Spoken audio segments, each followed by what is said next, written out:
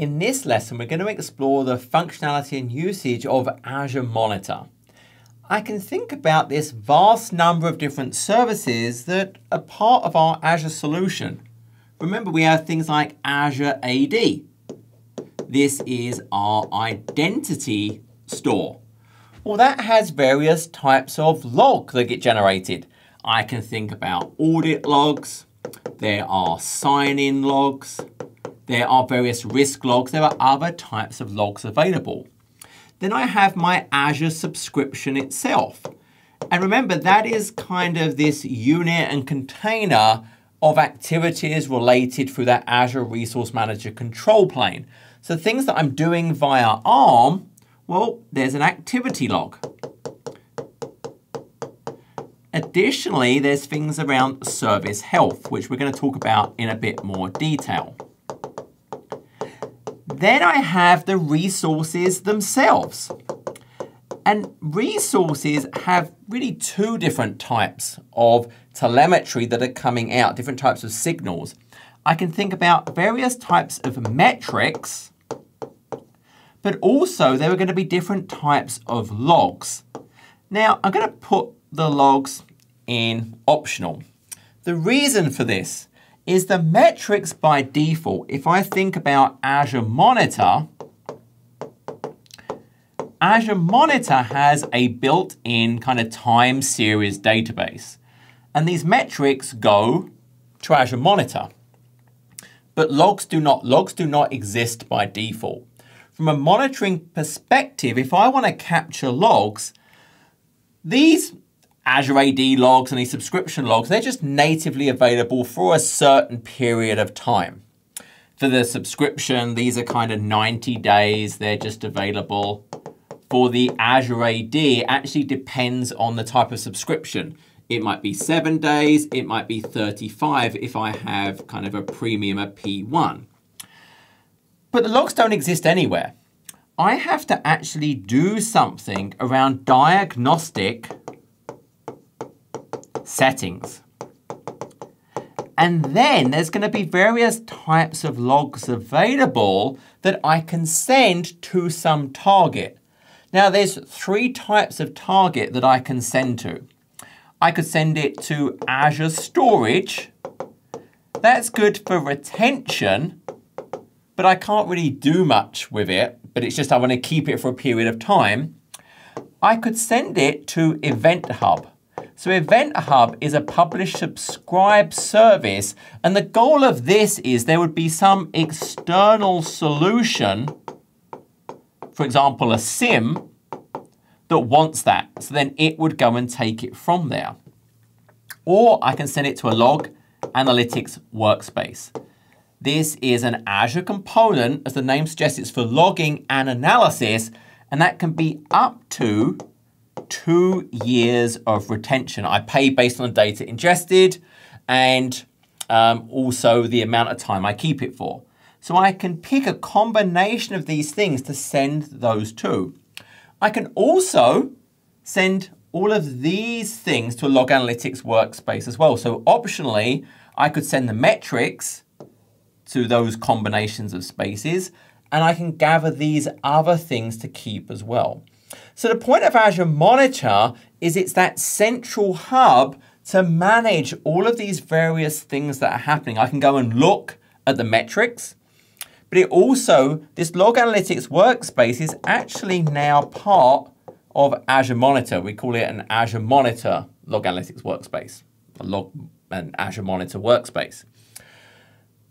When I have all these pieces of data, the other thing Azure Monitor does is, yes, it lets me look at it. I could absolutely jump over for a second and look at the portal. And if I go down to Monitor, I can look at metrics. And I would pick, what do you want to look at? Hey, I can see all my different resources, and I could pick the certain metrics I care about. Maybe an easier way to look at this is if I just pick an existing resource, we'll see a metrics blade available there as well. And from that, I can look at the things, the various time-based numeric values of the things I care about. So maybe it's blob. I want to look at blob capacity. Hey, I can see that capacity of what I'm using. So this is using that native Azure Monitor capability.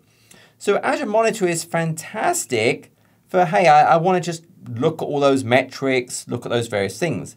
Then we see Azure Monitor Logs, which is that log analytics workspace. And there are many things built on top of that log analytics workspace. There are things like insights that give me curated views of things that we probably care about. But one of the things we're going to face is if we kind of look at this idea of the Azure Monitor, we have the diagnostic settings, we can send it to those various places, is I might want to do something. Yes, I want to look at the data, but maybe I don't want to constantly be looking at it. So the other thing Azure Monitor can do is I can actually define alert rules. So in Azure Monitor, I can create alert rules. So alert rules can look at, hey, I can look at all those metrics. I can also look at things like the activity log. I can look at things from a log analytics workspace. And then based on those, if I meet the rule, it can generate an alert.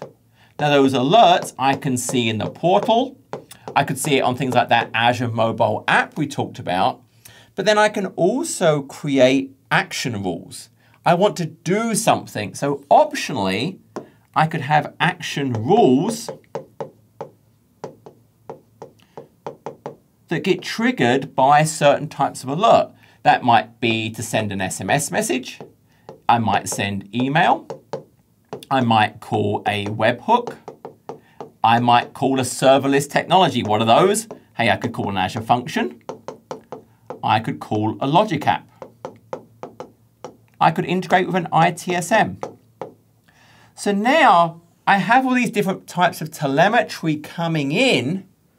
I can create alert rules to generate an alert that I would see that would get highlighted. Then optionally, I could create action rules as well. And we see all of that here in the portal. If I go and look at alerts, the first thing I can see is alert rules. And I've got a number here based on different types of things that I might have. You can see I can create a new alert rule.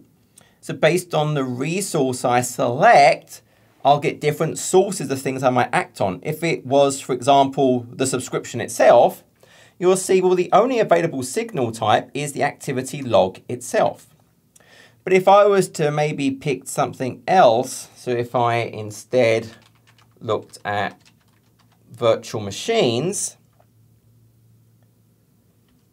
and I picked, I don't know, all of them in this case, you notice now, hey, there's activity log, but if we go and find a particular VM, so let's jump down, actually I'm going to select all of that, and let's just pick a VM. There we go. Notice my available signals are still the activity log because things can still happen to it, but now I could also trigger based on metrics. Maybe its CPU goes above a certain value.